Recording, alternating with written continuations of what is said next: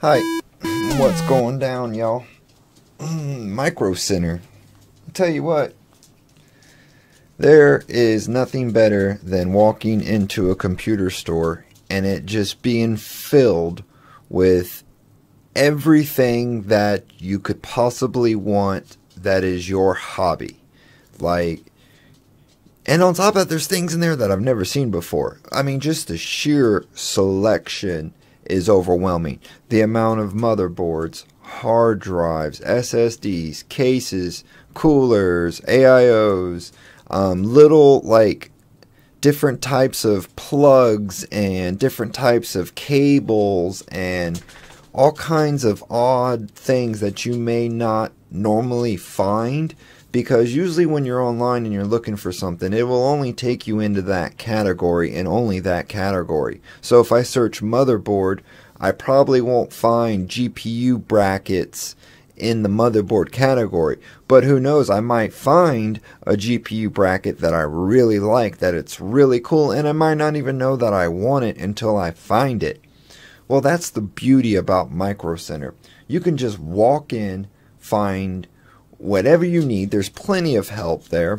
Just walk in, be in awe, look at all of the cases, start with a platform, pick you out a motherboard, get you a CPU, grab you some RAM, and then just keep going and end up on cases. Brandon, which was our help guy, he was really cool.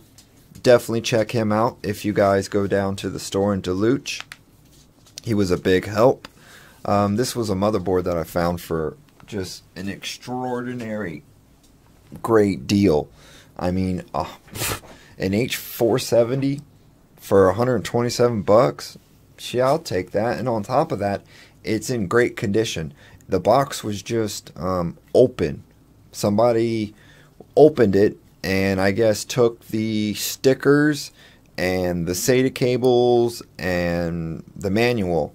So I'm assuming it was somebody that already had that motherboard but just lost that stuff and they were just trying to get it back or whatever.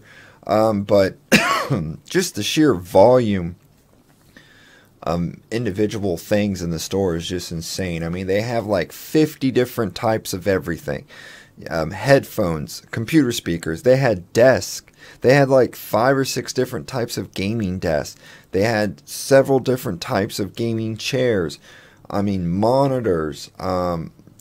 There's just so much that I went for 2 days and I did not look at everything.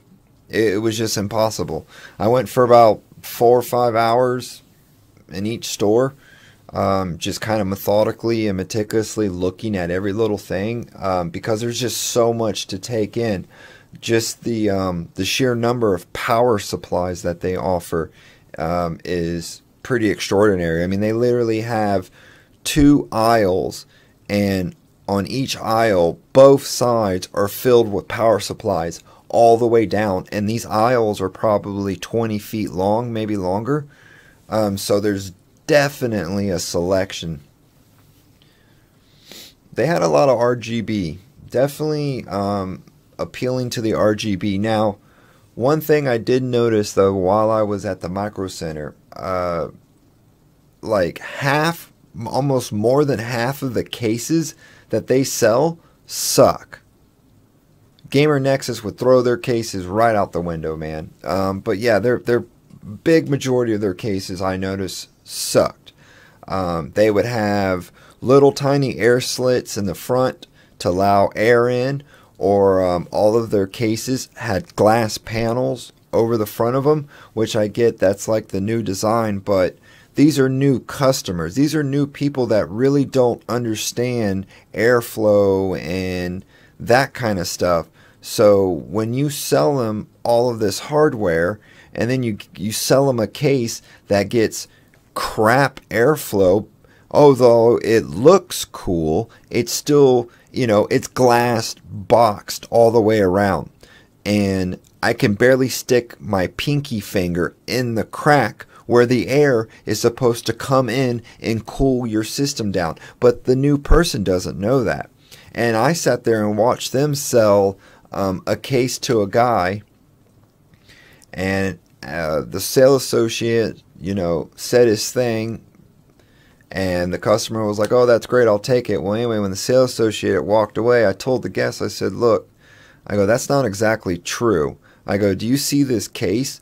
I was like, look how many layers of mesh and filter there are in between here and the opening. And then on top of that, look how little the actual opening is for the air to be sucked in to cool your component. And the guy was like, oh, I never thought of that. And I'm like, yeah, I know, your sales associate should have told you that. But maybe the sales associate didn't know. I mean, almost every single case I saw in those stores had tempered glass on them and RGB. But none of them was a case that I would buy. I did end up finding one case by Thermaltake. It's the Thermaltake View 37 ARGB case, which we're going to do a review on here real soon. I bought that case for $150, and the only reason why I bought it is because it's a Thermaltake case, and they do a real damn good job on their cases and power supplies and a couple other things. I wouldn't buy their all-in-one coolers. Stay away from Thermaltake all-in-one coolers, and yeah, but yeah, just stay away from them. They have a tendency to break without you knowing. But other than that, I went to both stores, the Marietta and the Duluth. The Duluth store is 3 times the size of the Marietta store. Although the Marietta store is like just stuffed full of inventory, just like the Duluth store. So really, it's whichever one you're closer to. They're only about 20 miles, maybe 20-25 miles apart, which it was like a 20-minute ride. And I mean, I went back and forth between both of them a few times. I mean, there was one time I left and went home and was like, you know, I really should have bought that motherboard. Dang it. And I got back in the car and drove all the way back out just so I could get that motherboard. And it was exciting. There was a lot of there was like a lot of good vibe going in there. I don't know how you couldn't be around all this electronics and all this stuff and not have a good vibe.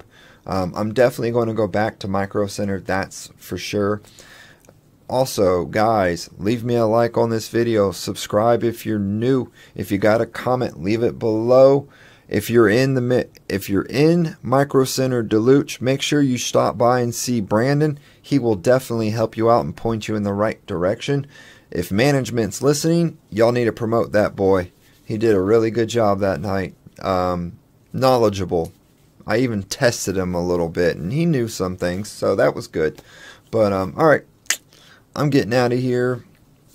I thought I would just kind of show you guys what was going on, because they play music in the store, and I can't show that because I'll get a copy strike on the music. So I have to do it like this.